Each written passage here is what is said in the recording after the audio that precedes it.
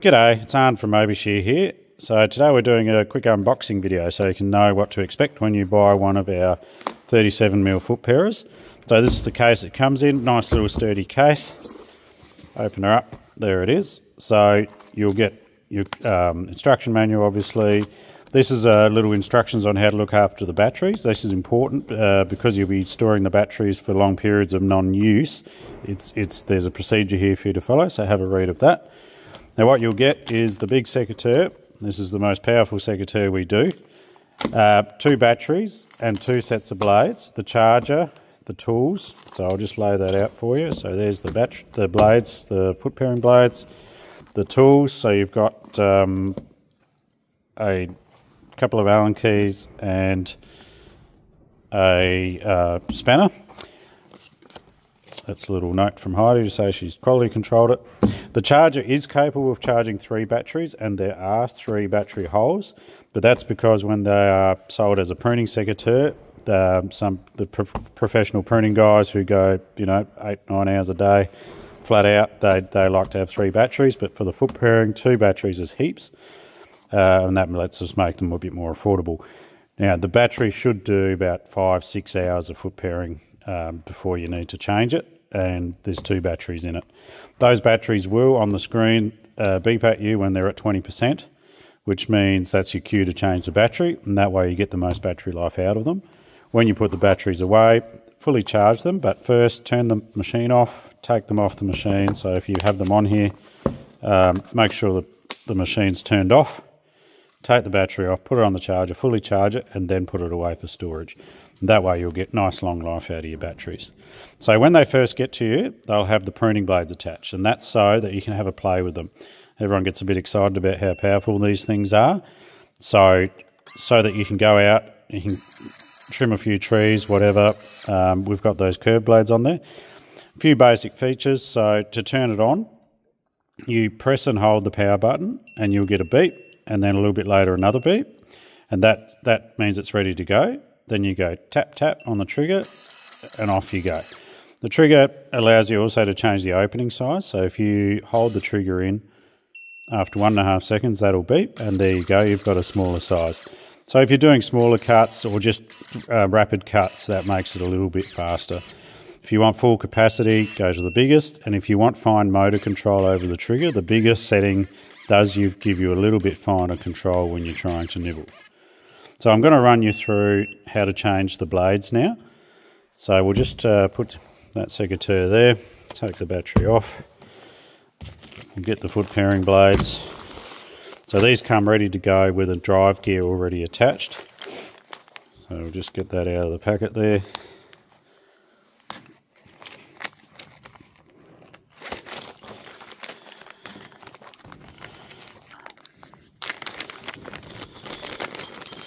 Okay, so that's your 2 blades.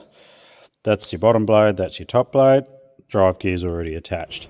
So what you do is you get the smaller Allen key, pull that off. Pull this side plate, that reveals the drive gear. It's a quick and easy thing to do. And of course, when you're not foot pairing, put these back on and you can use them in the orchard, all sorts of things. I like cutting poly pipe with them when we're fixing water leaks. So then you undo your locking nut here, and then the main nut. The locking nut holds everything in place, so that's got to be good and tight. And then you use your spanner to undo the main nut.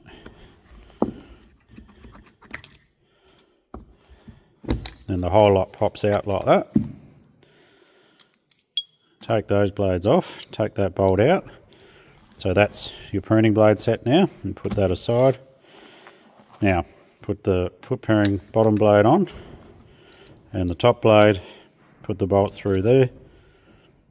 That there, you'll notice, has got a flat side to it, and that locks into the chassis here, so you just twist it until that goes through nicely.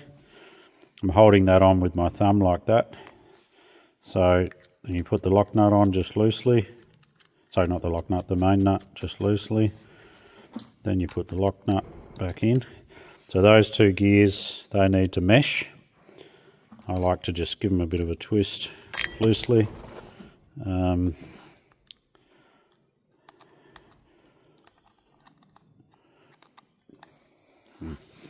In you go.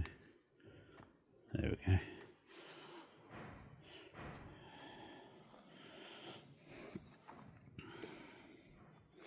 Okay, so that lock nut's ready to be tightened there. So now I'll just loosen him off. Make sure those two are meshing there. So you can test that if you turn that, both are turning. Get your spanner and you just tweak it. Don't put it too tight because that's what controls the pressure on your blades. And then this little lock nut is what holds it all in place. So you do that one up good and tight. So that's good and tight. And then put the side plate back on.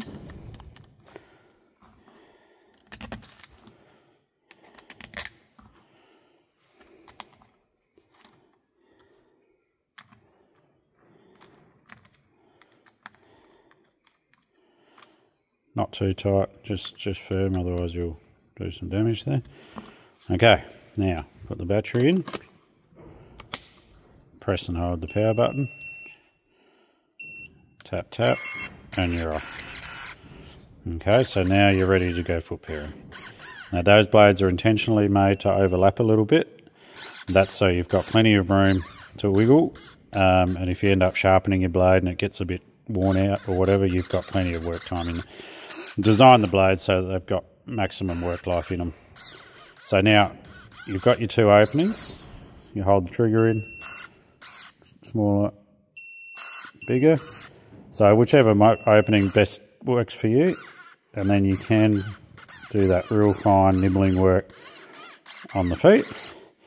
The other thing, when you first get it, you'll notice if I have my finger, as long as I've got a bare finger on the trigger, this machine has a contact protection system. So if I touch anywhere at the front that's metal, it'll give you that E1 code and beeping, and it won't go. So then if you try and work it, it won't go. If you give it 2 taps on the trigger, then it goes again. Okay. Now that system, when you're hanging onto the sheep's leg, that little current that comes off the trigger and passes through you can conduct up the sheep's leg. So there is a way, we recommend you wear a rubber glove on this hand, and that way that insulates your hand against that current conducting up the sheep's leg. The other way, you can bypass that system if you put a rubber glove on this hand as well, but just be aware then that you won't have any protection if you cut yourself. You can also turn that completely off, but that's something you'll have to give us a ring for, and we'll walk you through that, and yeah, if you want to have that option. So that's the Footparer. Everything's there for you. There's a little bit of oil here, so we recommend just when you're ready to go, dribble a little bit of oil just in between the blades here, like so. Work it, and that's it. Don't overdo it. You don't want to get oil all through the insides of it. You just need a little bit between the blades. And that drive gear there, you give that a grease probably once a week if you're working flat out, and just give it a clean out under this cover here. So thanks for watching, and thanks for supporting us here at Mobishear. We're a family business, so we really appreciate your support. And of course, we try and go out of our way to look after you. So we've got after-sales support for all our products. We've got spare parts for everything. If you break something or whatever, give us a call. We've got it in stock. We stock everything on site at our headquarters. So you can be confident if you buy one of our products, you're going to be fully supported. Thanks again. And that's for me today. Thank you.